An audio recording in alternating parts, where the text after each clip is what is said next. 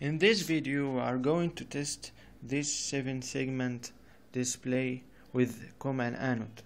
We have a 7-segment display with a common anode. We have a 9-volt battery. We have a male-to-male jump wire. We have a 350 ohm resistance. So how we connect it?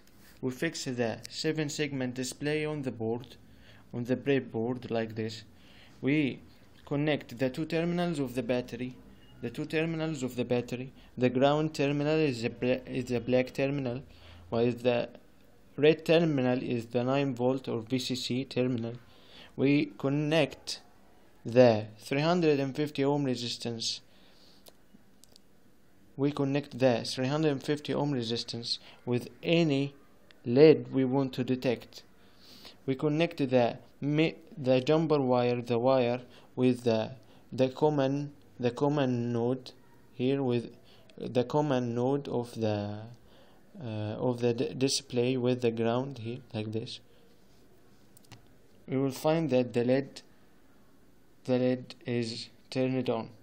If we want to detect another LED, we will change the position of the resistance here.